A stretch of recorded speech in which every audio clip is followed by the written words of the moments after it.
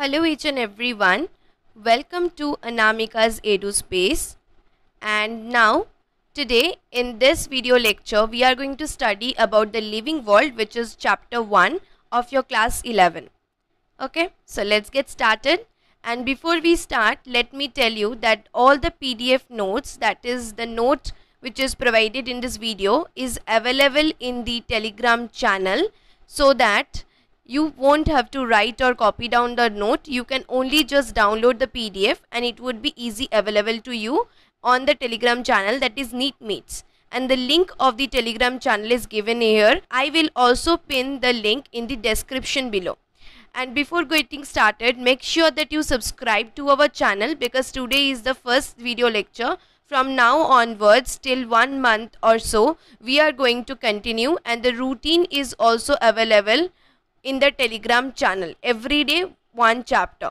So one day one chapter routine will be going on, and we are going to complete whole NEET syllabus in 1 month. So yes, before starting, please do subscribe to our YouTube channel. This is our Telegram channel, Facebook and Instagram. You can follow us here. First is, let us see the chapter overview. What we are going to study in this chapter, that is living world. So first we are going to cover up the topic that is characteristics of the living beings, because there are two properties. One is the defining properties and one is the not defining properties, okay, or the characteristic properties. So we are going to study about the characteristic properties of the living beings, okay. Next we are going to study about the systematics. What is systematics and what does it deals with? Next we are going to study about the biodiversity, that is in the variation of the organisms, right? And then we are going to study about the taxonomy, and the last, that is taxonomic aids, is very important. So the question which comes from this chapter in your NEET examination, that is this point, the last point, is very important, because mainly question comes from this taxonomical aids only, okay.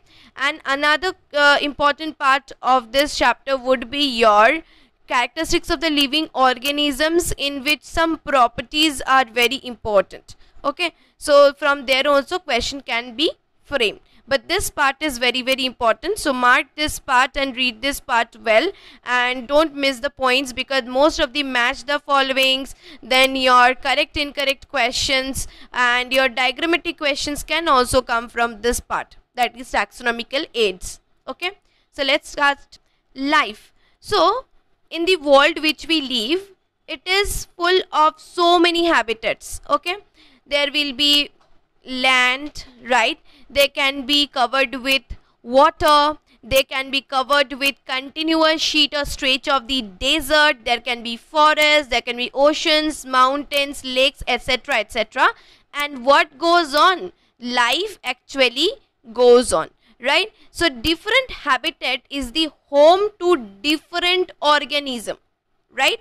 So different habitat forms the home to different organism, and this different organism of the life forms is termed as the living organisms or living things. Now this brings about the diversity of the life which is found on earth. But actually, if we ask the question to ourselves, what is actually life? So according to NCERT, there can be two answers, and the first answer is your scientific answer, okay, and the next answer is a psychological answer, that is what is the purpose of life. But as we are studying about science, we will not go to this purpose, but we will clearly study about the scientific purpose of living organisms, okay. So what is living as opposed to the non-living? So what is, so whenever we are defining the light, we need darkness to define the light. Similarly, when you are defining life, you need non-living organisms to define the life. So there will be some characteristics which will be actually opposing those non-living organisms, okay. So those opposing characteristics of the non-living organism will only define that this organism which is opposing the non-living organism would be living in nature. Clear, students? Now we are going to clearly know about the meaning of life.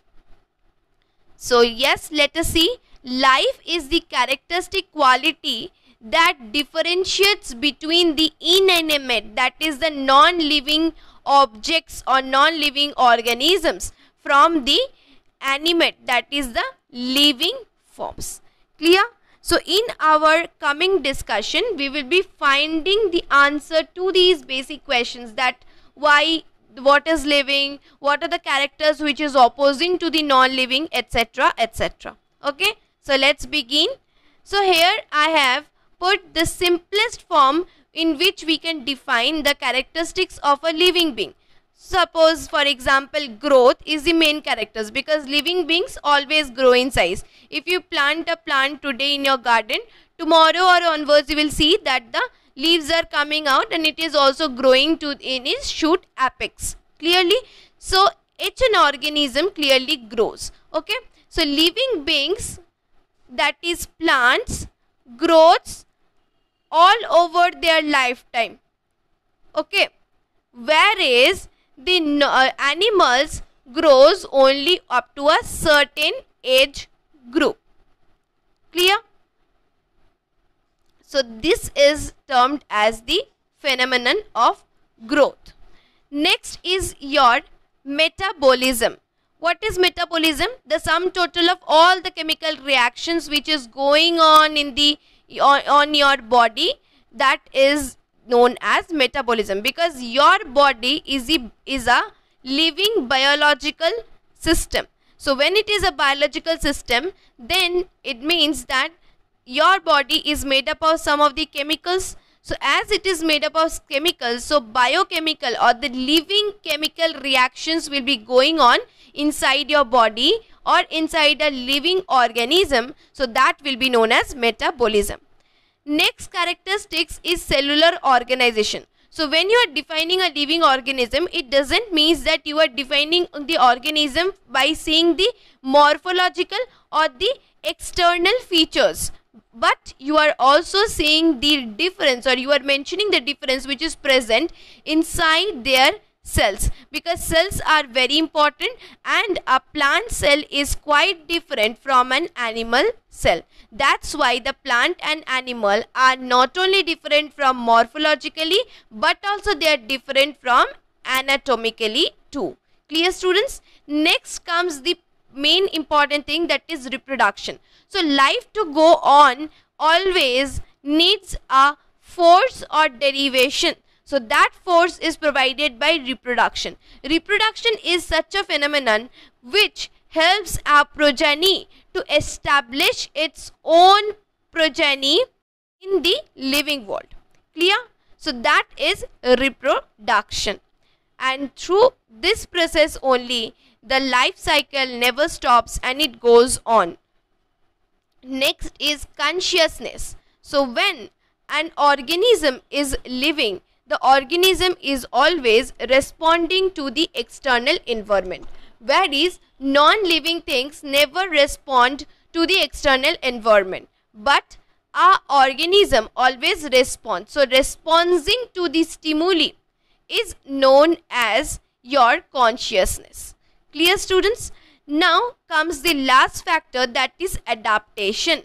So when a living being is growing in a habitat or a niche, so it is gradually adapting itself to the external environment. May it be cold, hot or a desert. So it is establishing itself in the external environment. So that is known as adaptation by the living organism. But there is no adaptation which is found in the non-living things. That's why these characteristics are mainly considered as the characteristics or the fundamental basic plan of a living organism. Clear, students? Now we will study it in details. So growth. So what is growth? Living organism always grow in size, in mass and number of the cells of the individual, that is growth. So increasing in size, okay, that is increasing in mass and increasing in number. These are both the twin characteristics of growth. Why? Because an living organism can grow by increasing the mass from outside to and from inside too. A non-living organism can grow by increasing in the mass only from the outside but not from the inside. So growth may be of two types. How many types? Two types. One is intrinsic growth or internal growth, and another is extrinsic growth or external growth. So when a sand dune is growing by the deposition or accumulation of the material from the outside on its body surface, then that growth is known as external growth, and which is seen mainly in the non-living organisms. Okay, but in case of the living organisms, you can only see intrinsic growth, and intrinsic growth is formed from inside of your body. That means your cells are dividing, they are interacting among them, they are forming the tissues, and the tissues are interacting among them, they are forming the organs are interacting among them, they are forming the organ system. So that is known as internal or growth from inside of your body. Clear, students? Now comes the next thing, that is cellular organization. So what is cellular organization? That is how your cell or the inside of your body is made up of. So your cells are made up of, or the arrangement or the compositions of the cells in your body is termed as cellular organization. Clear? Next is cellular organization can be of two types. First one is unicellular. Unicellular organisms have a single cell. There is no complexity in their structure. They are very simple, but the functions they perform are very complex. Their cell is very simple, but their functions is very complex. For example, amoeba. Clear? Next is multicellular organism. So multicellular organism are very complex from their body plan. Okay, they have multiple cells to perform different functions. Some cells will be performing reproduction, whereas some cells will be performing nutrition, whereas some cells will be performing respiration and other metabolic activities as it is providing respective functions. But unicellular organisms, what will happen? Only one cell is there, and the one cell is doing everything. That means the functions is complicated, the function is complex, but the structure is simple. Clear, students? So for the example of multicellular organism starts from the primitive one, that is Hydra. Clear? Next comes the main important thing, that is reproduction. So what is reproduction?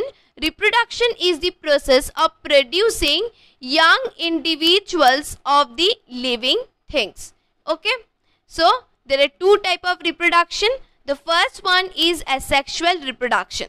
So asexual reproduction does not involve the fusion of the gametes, as we all know, and the example is amoeba. So amoeba does asexual reproduction by fission. Okay, so what is fission? Fission means the splitting up of the mother cell into two daughter cells. Okay, so this is the mother cell. When the mother cell splits up into two daughter cells, then it is known as fission. And the next is your sexual reproduction. So what is sexual reproduction? Sexual reproduction involves the fusion of the two gametes. For example, the humans. Here two gametes are there. One is the male gamete. Okay, another is the female gamete. And that's why this is known as dimorphism. Why it is known as dimorphism?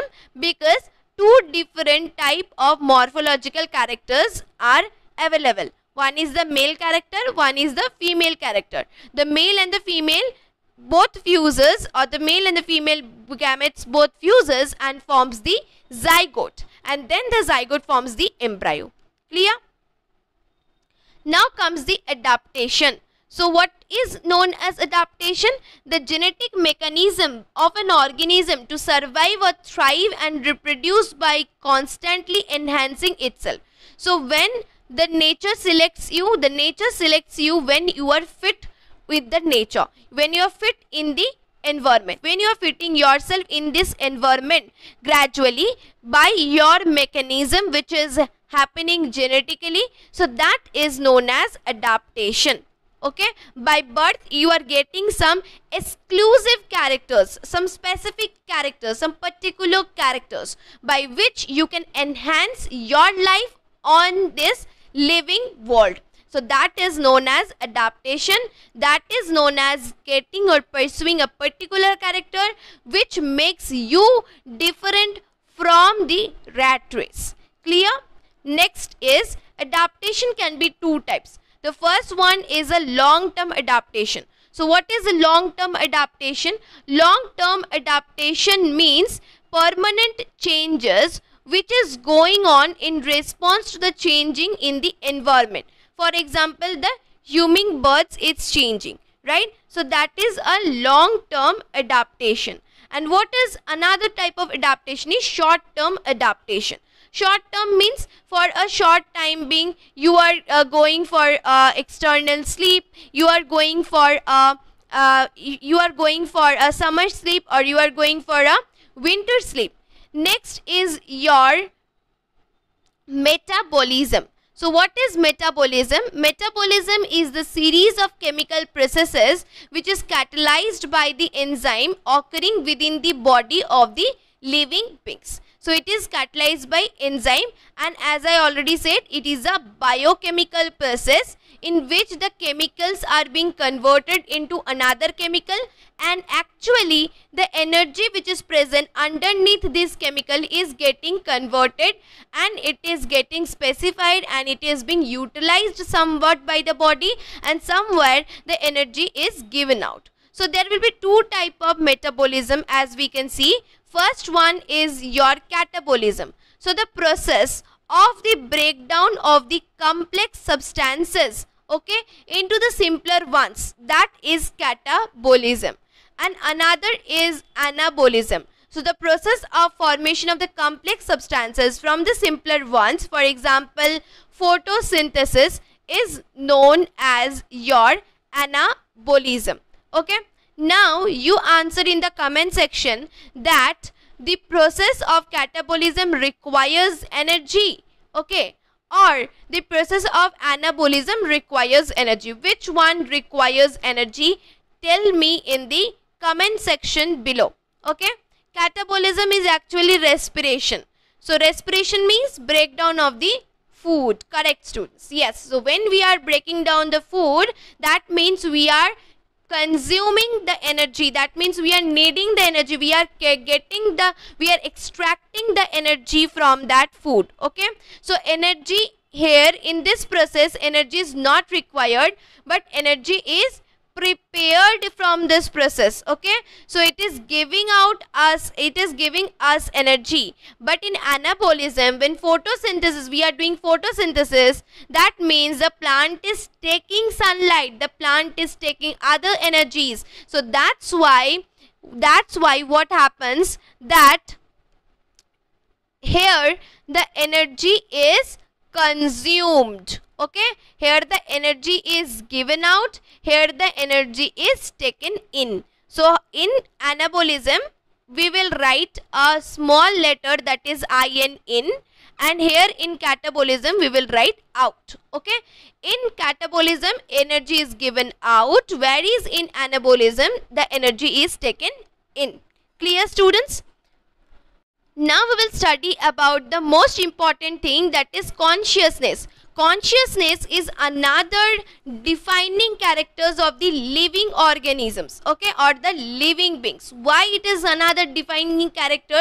Because only living organism can sense its environment. If you keep a living organism, may it be plant, the plant will also get to know whether it is kept in hot and humid climate or whether it is kept in cold climate. So it is able to sense its environment. So that is very important, which is present in the living organism, that is consciousness. Okay, only the human beings, okay, or the Homo sapiens or the clever or the wisest ones only have consciousness, that is known as self-consciousness. They are not only aware of their environment, other organisms are aware of their outside environment, but human beings are also aware about their own selves, about their own presence in this earth. So that is very important. That is, none other than the human beings have the self-consciousness in them.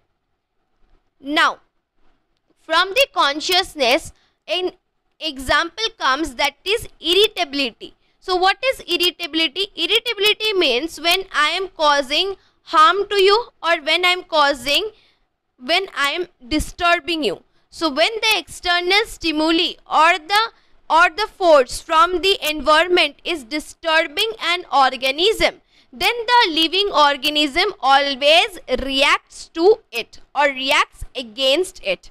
That means if you are placing a plant in the dark region, okay, so the plant will always try to move towards the light. So movement towards the light shows that the darkness was causing irritability to the plant. Clear, students? So living beings also respond to the external stimuli, whereas non-living beings do not respond. Now we have completed all the basic characteristics of the living beings. Clear? So we have completed all the basic characteristics. Nothing is left. Is it so? Do you think so? No. One thing is left. That is thermoregulation.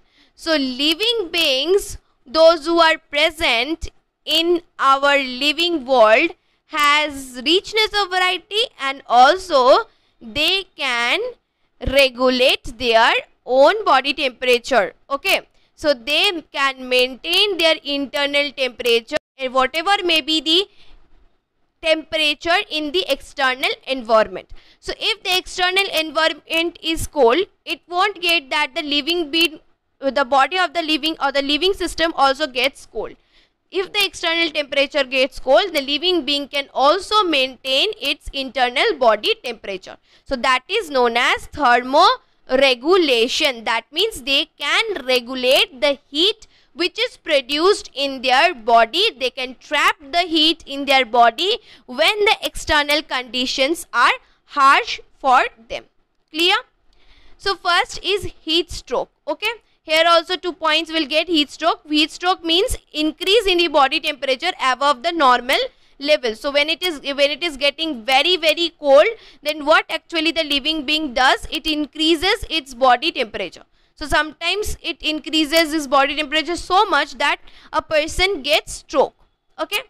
Next is hypothermia. So what is hypothermia? Hypothermia is the decrease in body temperature below the normal level. What is the normal level of the body temperature there? The normal level of the body temperature is 37 degree Celsius. Okay. In room temperature, it is 37 degree Celsius. So sometimes it gets lower below the normal level of the body temperature. Then it is known as hypothermia. Clear, students? We have finally completed the characteristics of living beings. So there are lots of characteristics of living beings. No, there are not lots of characteristics. There are only 6 characteristics, 6 main characteristics, that is growth, cellular organization, adaptation, reproduction, consciousness and metabolism. And among these characteristics, or in these characteristics, there comes lots of divisions, and as we are studying in higher classes, we are going to study this in details. What did we learn now? We will quite quickly sum up all those things. Now what is living? First question would be, what is living? Clear? So there would be some characteristics of the living. First you will define that, ma'am, you have told us the first characteristics is growth. So yes dear, the first characteristics is growth. The second characteristics is reproduction. And growth and reproduction are 2 mutually exclusive events. Okay. Is your number 3 is metabolism. Number 4 is cellular organization. Okay. Number 5 is consciousness. Now tell me in the comment section below that growth and reproduction are what type of properties? Can we define an organism by this? Can we define a living organism by growth and reproduction? Yes or no in the chat section quickly. and can we define this? So which are the defining properties and which are the not defining properties? You have to mention. So let me say that growth and reproduction are not the defining properties. Okay, where is the metabolism, cellular organization, consciousness are the defining properties. Okay guys, so why these are known as the defining properties? Let me explain you. So growth and reproduction are not the defining properties because an organism can grow or cannot grow, but it is living, okay, because there is increase in the cell number, okay, there will be increase in the cell number. It cannot grow in their mass, or it cannot be tall somewhere, it cannot reach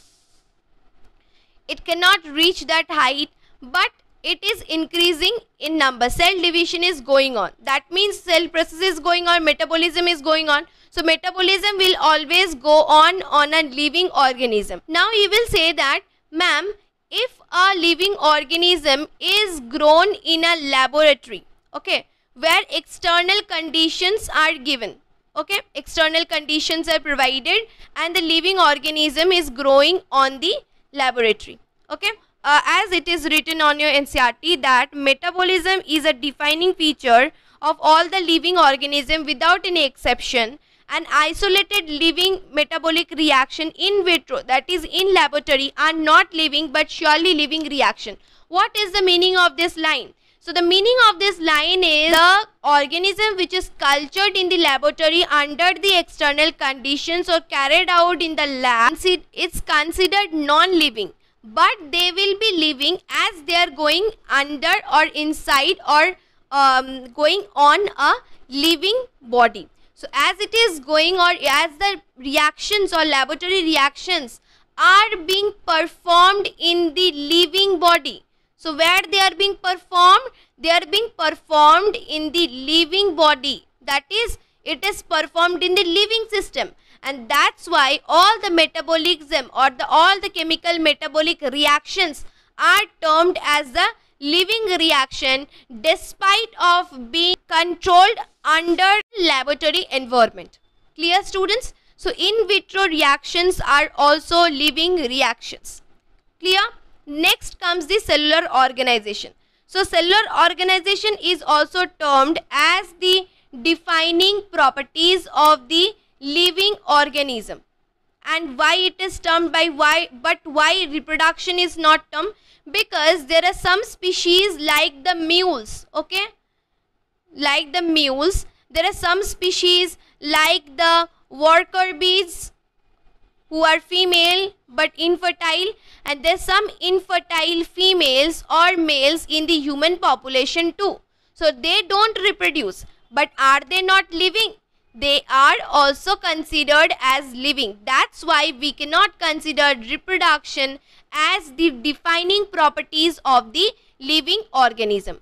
And reproduction in case of the unicellular organism like bacteria or the amoeba, that means increase in the number. Okay, so the increase in the number, that is increase in the number, can be confused with the growth.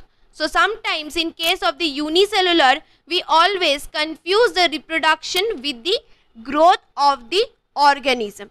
Okay, so sometimes in case of the unicellular organism, the reproduction and growth both becomes synonymous. Okay, that means the same meaning, same thing. If it is reproducing and increasing its cell number, that means it is also growing and the organism is also reproducing. So that is synonymous in case of the unicellular organism.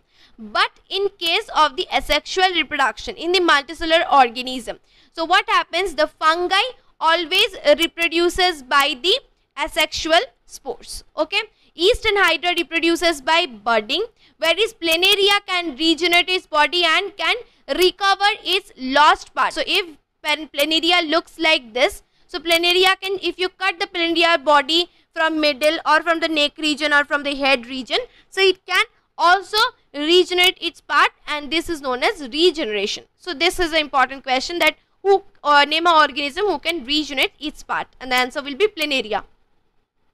Next comes about the filamentous algae, protonema. So they actually grows by the fragmentation. Okay, protonema of the mosses, filamentous algae grows by fragmentation.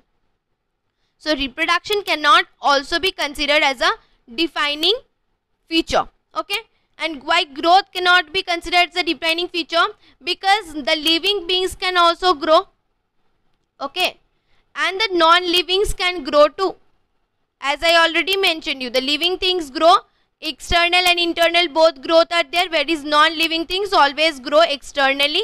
So as the non-living things is also growing and increasing in the mass, or the sand deposition is increasing the sand dune day by day, so growth is also not the characteristics of the living organism. Okay, I mean it is a characteristic but it is not a defining property. Okay, next comes the cellular organization. So one cell, when it will be one cell, it will be unicellular, one it will be many cell, it will be multicellular. Okay, and all the living organisms are composed of cell. There is no exception in it. So when there will be no exception, then only they will be known as the defining properties. So there is no exception in these cases. In no exception. If you have any queries, any related NCERT line which you are not able to understand in these cases, so you can surely write it down in the comment section. I will clear your doubt immediately now. So if you have any doubt and following the chat section, please do write down in the chat section. Okay. Next is cellular organization. So cellular organization is termed as the defining property because all living beings are composed of cells. Okay. Now we'll say that ma'am, why consciousness is classified as the defining property? Because a living being always respond to stimuli. Now we will say that ma'am, the brain dead person or the person who is in coma, is it considered as a living being or a non-living being? Which is also a contradictory question which is present on your NCERT. So the answer to this question is very simple. That coma patient, you know the answer yourself only. The coma patient is physically living. Okay, because the systems are being controlled, as I already said in case of the metabolism, that the control is done by the external environment or the environmental conditions, but it is going inside a living body or it is performed in the living body. That's why it would be termed as a living reaction. Similarly, in case of the coma patient too, the metabolism is performed by the external machines inside the living organism only. That's why the coma patient is physically living. But as it is not interacting with the external environment, neither it is responding to the external stimuli. That's why socially, behaviorally and mentally the patient is dead. That's why it is told as brain dead, because brain is the point which tells you how to respond or how to react to the external stimuli, right? That's why as the brain is not functioning, the patient is in coma, so the patient is termed as brain dead, and the main characteristics is that response to stimuli, which is nearly absent or negligible. So response to the stimuli is not there, so it is brain dead, but physically the person is living in this world. Clear, students? So that was the answer. Now we are going to the next point, that is biodiversity. So what is biodiversity? Biodiversity, bio means living, okay, and diversity means variation. So biodiversity can be defined any variation of a living organism which we can calculate in a given area, that is the degree of the variability among the organism. Now we'll study about systematics. So what is systematics actually according to your NCERT? So systematics is nothing but the study of the relationship among the two individuals. You may clearly say the evolutionary relationship. Okay. So if I am studying about the reptiles, then I am studying about the birds. Okay. So as I am studying about the reptiles, and then I am studying about the birds, and when I am establishing a relationship between the reptiles and the birds, then this type of relationship or studying it in a sequential Sequentially systematic way is only known as systematics. Okay, that is one by one gradually you are studying about this. Okay, so systematics is the word which is a Latin word and which has been defined or derived from by Linnaeus, and this was used in a book which is known as Systema Naturae. Okay, so this line is very important. Okay, this line is very important, that who gave this book, it is also written in your NCERT, that is Linnaeus. The study of the biodiversity to classify the diversity on the basis of the following three fields, that is identification, classification, nomenclature. Okay, and another field is there, that is characterization. When you are identifying an organism, you are writing the identify characters itself in the identification only. But characterization or characterizing the organism or studying where the organism can actually lie based on the similarities and dissimilarities of the characteristics is known as the characterization of the organism. Okay, so actually 4 fields are there, but we study the 3 main fields, that is classification, nomenclature and identification. Okay, so this was all about the systematic, the ancient or the early life people who had a curiosity to know about the organism. Okay, and actually they only knew about the organism or the uses or the disuses of the organism only. ठीक है, मतलब उन लोगों को सिर्फ use से ही, organism के use से ही मतलब था, इसके आगे पीछे कुछ मतलब नहीं था कि sheep is use for wool, this cattle is used for giving milk, this bird is used for laying eggs. So they were always concerned with food, clothing and shelter. That's why they only finded resources to know about such organism or such animals which can help them to do so. Okay, but now when there is modern classification or modern taxonomy, so what we learn in modern taxonomy, actually we consider the cell structure of the organism, we consider the external internal environment of the external internal structure of the organism, we consider the developmental process of the organism, and along with it we also consider the ecological information, that is where the organism lives, what the organism eats, where the organism resides. So each and everything we consider here, okay, in the modern taxonomy. But in the earliest classification or in the earliest taxonomy, only the uses of various organisms was known. Now we come to the different fields of systematics, that is identification. What is identification? So when you are studying about a certain organism, you first need to identify the organism, that where it does lie, in which unit it does lie, in which taxonomic group or which taxonomic rank. Okay, so that is known as identification. The correct name, the correct position, the establishment of the organism in the classification system, when it was established, when this organism was inculcated in the system. Okay, so this is known as identification. Now to identify the organism, you need characters. So what will be the characters? The first character which you need, that is a morphologically, or how the organism looks. Okay, so look is very important. Next is the anatomy of the organism. If it is a dead organism, then you will see where the position of the organs are present, how the cell structure is present. So that would be a great help in the identifying the organism. So these help are example of the keys. So keys is a alternate characters which is found in the organism, and organism can be identified by selecting and eliminating the characters which is present in the key. So its second process is classification. When you have identified a certain organism, now you must group that organism or place the organism into certain groups. So certain groups or hierarchy level starts from the kingdom. Kingdom is the highest category or the highest rank. All the organism can come under this. May it be algae, plantae, may it be animalia, may it be fungi, may it be protistans, everything can come under kingdom, because it is the large umbrella type highest category or the highest rank. Okay, and it, that is classifying the organism, involves the scientific grouping of the organism into convenient categories of the taxa.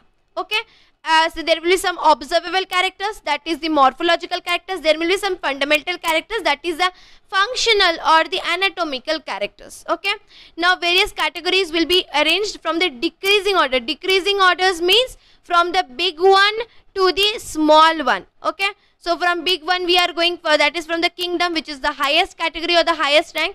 Then comes the phylum. Phylum in case of the animal, and in case of the plant it is division. Then comes the class. After the phylum there will be different classes or different classes which is based on the observable characters. And then comes the order, aggregates of the families in the order or different families in the order.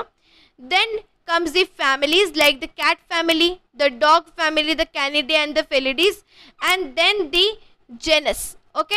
Then the last one is species. So where you will find the most observable characters or most closely related characters. So most closely related characters found on the species itself. Okay.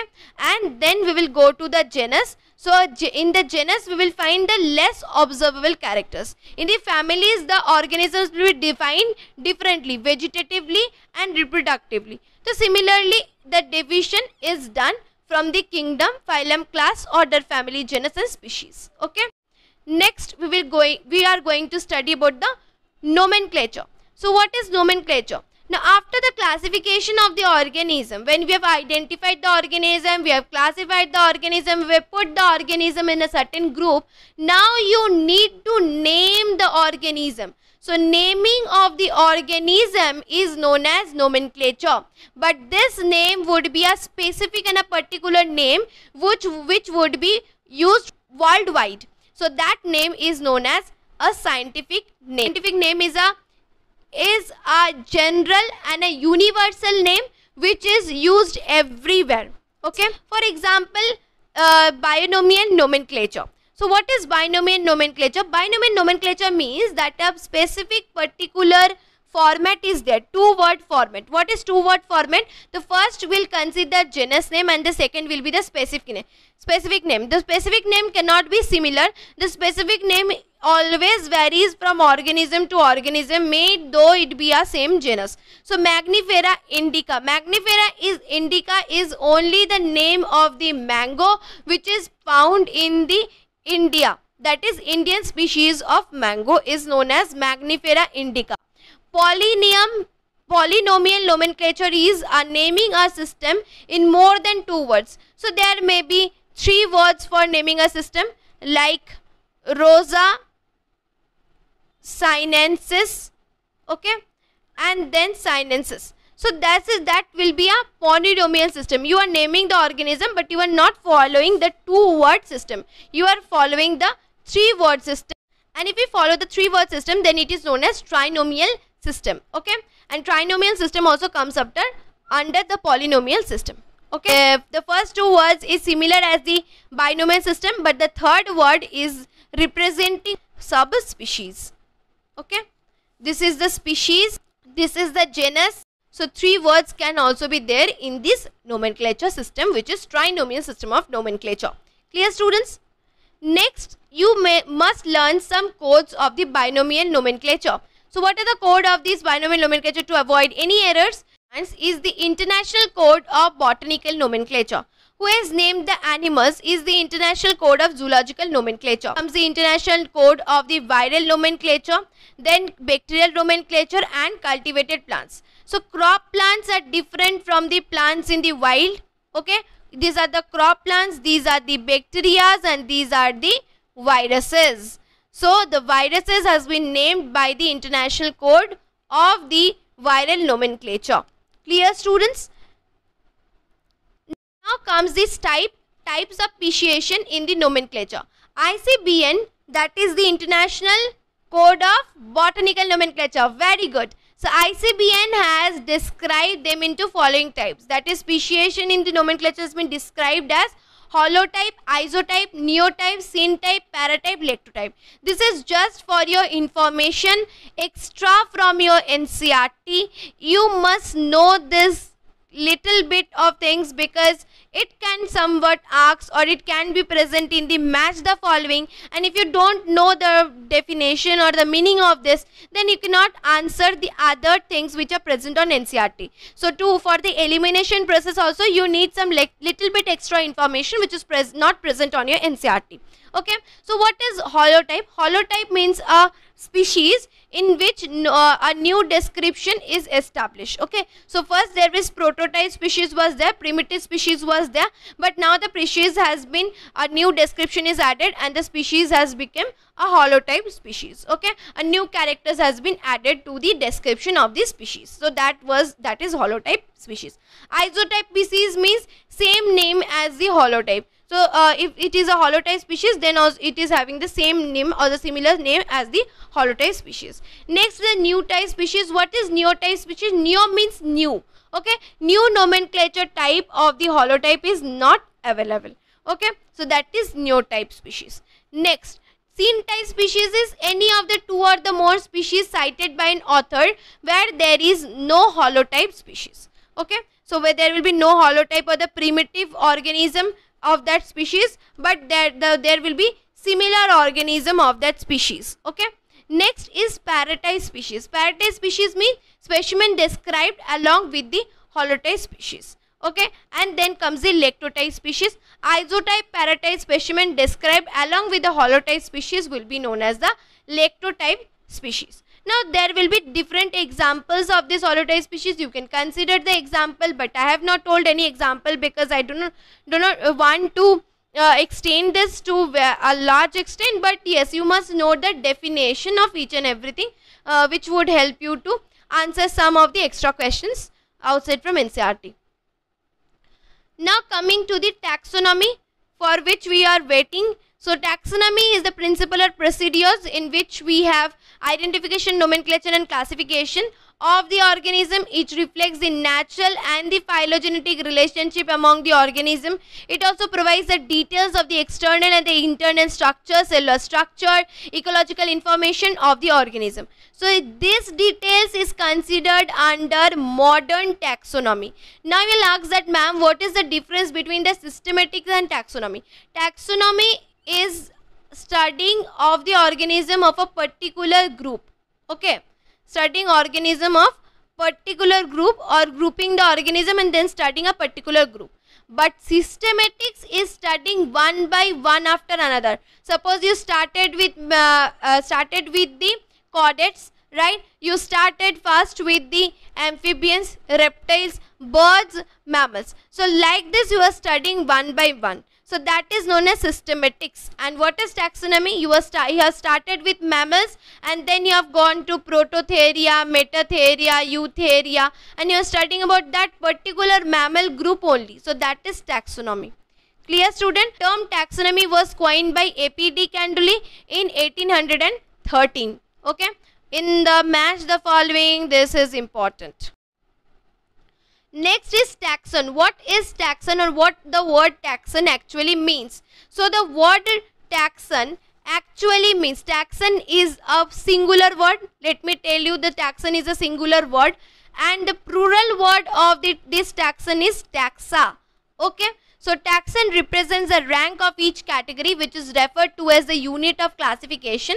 The taxon was first introduced by the ICBN, that is International Code of Botanical Nomenclature, during 1956. Now according to Mayer, about Mayer you have to know who is Mayer. The Mayer is the Darwin of 20th century. And why Mayer is known as the Darwin of 20th century, which is present in front of your NCERT book only? So that is because Darwin had a drawback, that is the origin of the species. Darwin has told everything about the species, how can the species establish in the environment, what is the fetus, how can they grow by reproduction, etc, etc, variation, etc, etc. Each and everything Darwin has told. But Darwin has not mentioned the origin, that from where the species is actually coming up, from where the species is actually growing. So that part is not mentioned by Darwin, which is mentioned and continued by Mayer. So Mayer has established the evolutionary relationships of the species among different groups of the organism. Okay, so that's why Mayer is considered the Darwin of 20th century. Okay, in 1964 what Mayer has done, the taxon is any group or any rank that is sufficiently distinct ought to be worthy of being assigned as a defined category. Means what is taxa? What is taxa? What is taxon? Taxon is the unit of classification. Okay, nothing more than that, nothing less than that. In simple words, we can say that taxon refers to the group of similar genetically related individuals. It may be the kingdom is a taxon, phylum is a taxon, then your genus is a taxon, family is a taxon, species is a taxon, order is a taxon, class is a taxon. So everything is a taxon which is having a distinct characters of that related particular rank or taxonomic group or category. Clear, students? Now we come to the detailed discussion about the kingdom. So what is kingdom? Kingdom is the highest category in the taxonomy. A kingdom includes all the characters which shares a distinguished characters. Okay. So as we study about the kingdom, diversified characters, the species as the most particular characters. Okay. Clear? Next, phylum or division. Phylum in case of the, yes, animals. Division in case of the plants. It was given by Cuvier or Richelieu. It is a taxonomic category higher than the class and it is lower rank to the kingdom. Okay. So how we will define the phylum? Phylum is the next higher category. Okay. So what you will write according to NCERT? Phylum is the next higher category. So who was the first higher category? Kingdom was the first higher category. The term phylum or division is commonly employed for the plants. It is commonly employed for animals. It is commonly employed for plants. It consists of more than one classes having some similar correlated characters. Okay. So what does the phylum contains? The phylum contains classes of correlated characters. Okay. C, C, C. So phylum contains what? Phylum contains 3C. Clear? Next, class. What is class? Class was given by Linnaeus. For example, Mammalia. Okay, our class. The class Mammalia, what it contains? It contains monkey, gorilla and gibbon. It's any major category which is included into the related orders. Okay, so class includes the related orders. Next comes the orders, which is again provided by Linnaeus. It is a group of one or more related families and some characters which is correlated characters of the families are present, which are lesser in number as compared to the family on genera. That means from order we are actually diversifying. Okay, actually till the family there was particular characters, but after the family we are actually diversifying. Okay, next after the order we will go to the family. Okay, so in the family it is a group of the related genera with less number of similarities as compared to the genus and the species. All the genera of the family have some common or the correlated features. They are separable from the genera. So how can we define family according to our NCERT? So family is the next category where there is related genera present. Okay, with still less number of similarities as compared to the genus and species. So this line is very important, and another line is very important, that so the most important point, that is taxonomical aid, from which the questions are actually asked in your NEET examination. So this part is very important. This includes the techniques and the procedures and the stored information that are useful in identification, classification of the organism. So here what happens, the taxonomical aid means actually help. So it is providing you help to identify your organism, to classify the organism. Okay. So here what happens, if you have a collection of something previously, then when new organism is introduced into that population, you can easily see that whether the characters, you can easily check the whether the characters of this new organism is similar to the previous population or not. Clear? So these characters can be seen by the collection. So first collection is herbarium. So when you are collecting some plant or plant specimen and you are drying it and you are placing it in the seed, in a sheet, and then you are covering the sheets, and then you are writing the respective name, scientific name, then each and every important point about that particular plant, and then you are preserving that plant, you are drying that plant and preserving that plant and keeping lots of millions of plant specimen like that in a storehouse, then that is known as herbarium. Okay, then when you are not only collecting the plant but also the animal specimen and the solid particles of the animal specimen, like the fossils, you are collecting the fossils, you are collecting the molecular DNAs of the animals or the plants, and you are preserving it in a place, so that is known as museum. Then comes the keys. Keys are the leads which helps you to identify, which are actually the lines which helps you to identify the organism based on their similarity or dissimilarity. You keep a check on those organisms.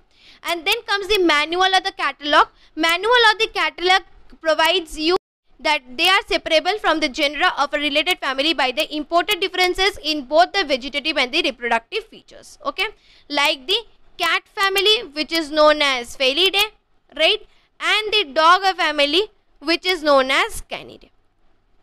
Okay, now the dog family is also known as the lion family and the cat family is also known as the tiger family. इसीलिए तो बोला जाता है कि tiger की मौसी कौन है? Tiger की मौसी cat है.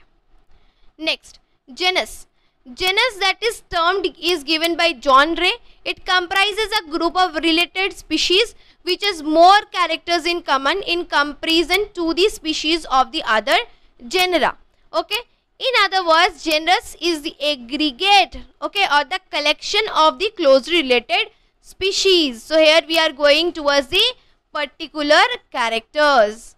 Next, species, the last or the lowest and the real category which is present. Okay, species is the real category which is present.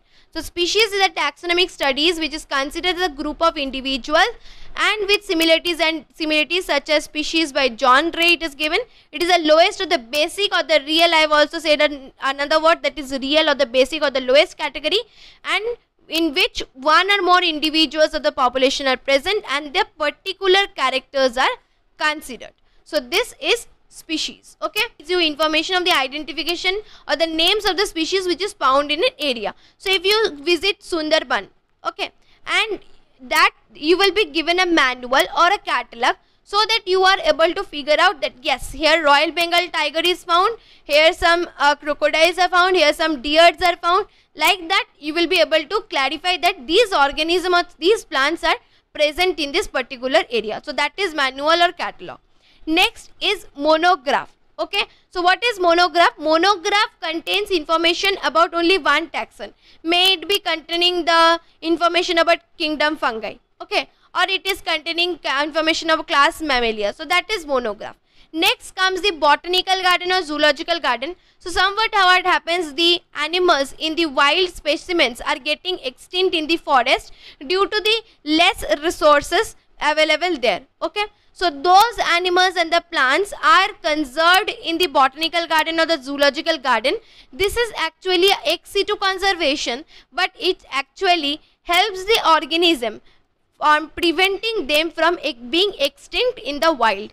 Okay, so it contains the living collection of the plant and animals in the conditions similar to their natural habitat is provided, and the living organisms are considered, and in other, that is museum and herbarium, non-living or the dead are preserved. Okay, clear students? So now we are going to study about what is the importance of this taxonomical aid or taxonomical help and how does they help. So they actually store and preserve the information, okay, for the visitors, for the ones who want to know, for the curious person, and this helps in the prime resource because this forms the primary resource of the taxonomical studies. If you study or research about, if you want to research about the organism in details, so previously you need some help that from where it was formed, what is the origin of the species, what is the evolutionary relationships of the species. So each and everything is provided in the taxonomical aid, okay, which would help you a lot in culturing or researching about the species in details for your future references. And next is, these are also very important in the training of the systematics. Okay, when you are establishing a relationship between two different organism related to different groups. Okay, when you are naming or classifying the organism, when you are collecting the organism from the fields and you are using some reference, so it is very important that you visit a herbarium or the museum where you will find the actual specimens, okay, from the fields which is collected, and it would be helping you in classifying classifying these organism or knowing the name about that organism. Clear, students? So that's why taxonomical aids are very, very important. So now we have completed the whole chapter. Finally, we have completed the whole chapter. Now you can get the PDF note in the Telegram channel. So make sure that you join our Telegram as soon as possible. That is NEET Meets. Here is the link. You can also follow the link and join the Telegram. And make sure that you subscribe to our channel now. So as you subscribe to our channel, from tomorrow we are going to start the next chapter, that is chapter 1 of class 12, that is reproduction. So tomorrow there will be a video lecture on reproduction. Make sure that you don't miss it. And if you like this video, then make sure that you like this video, comment down below your queries, and you also share this video with your friends, and join our Telegram channel and be the part or the member of our group, that is Telegram NEET Meets, which is always there for your help on your NEET preparation. So we are starting everything now, and we are going to complete each and everything. Thanks for watching this video, and please do visit again.